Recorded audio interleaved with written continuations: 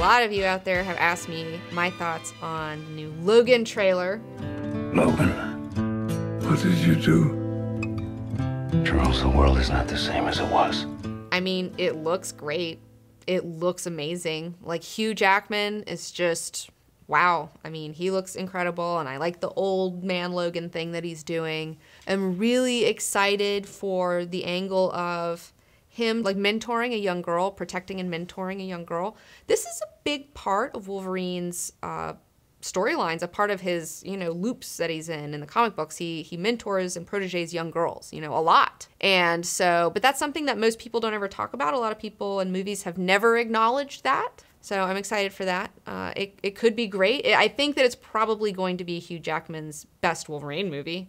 But then the other, that's not saying much because the other two weren't very good. You get a good song that everybody loves, and you cut a whole trailer to it, and everyone's like, oh my God, your movie. But really, it's just the song.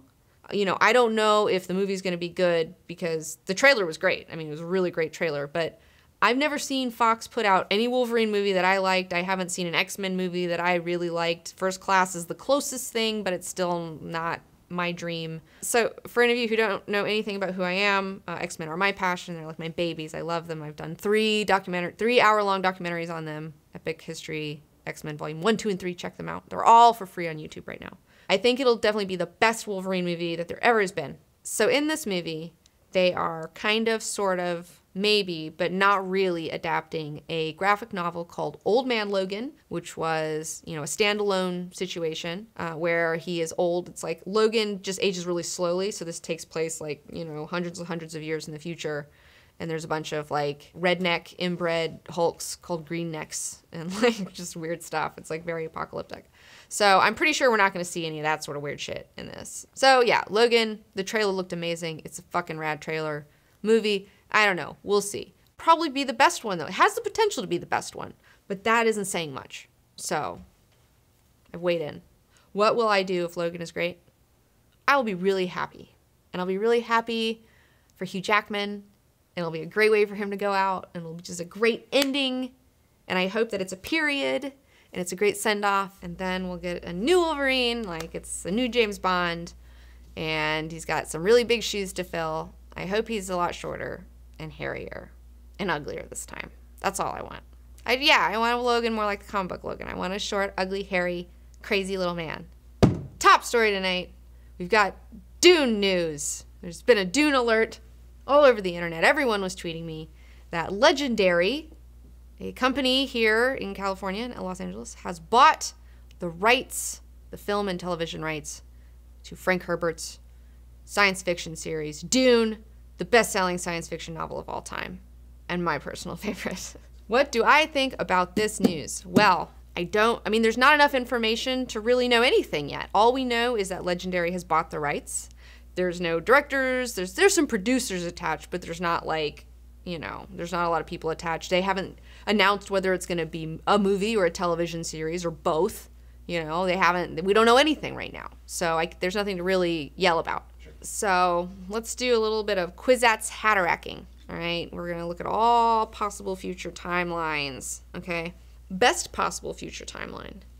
We have Legendary making me the Dune of my dreams, you know, like just making me just smart, and I want a show. I don't want a movie. I wouldn't mind having like a movie like after the show and you have in between movies between seasons or something maybe. I don't know, you know.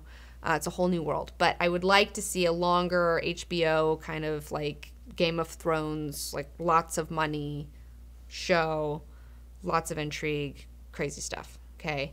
Worst possible future, something that I see that is could be alarming, is that, so Legendary has bought Dune. Now, Legendary in particular is the largest independent movie studio in LA. This year, it was bought for $3.5 million by a Chinese conglomerate. And so we have this Chinese conglomerate who really owns this. So really, they bought the rights to Dune. And that company is Dalian Wanda, all right? They also purchased AMC before they purchased Legendary. So what concerns me is that we have potentially the Chinese central government meddling, like filtering Frank Herbert's Dune art. And, you know, that's troubling. on a lot of levels, because it's like the whole thing about Dune is that it's like anti-government. Like, it's really anti-government. It's really like anti-messiahs. It's like, I mean, it's all about social engineering. Like, so I don't know how a company with Chinese interests of like normalizing communism is going to, you know, inject those themes in their own themes into this art. The whole problem is that we have this Chinese company who's going to be like filtering art for worldwide audiences through like a communist filter, you know, and it's like communism is not super awesome on art. I don't know if you've heard, but they weren't really big on artists and freedoms and stuff. So I'm afraid that the amazing truths that I have found in Dune, that have opened my eyes, that have like blown my mind, like I'm afraid that these truths that I want to get out into the world are going to be repressed, and it's going to be bastardized into something that, you know, is like not the truth.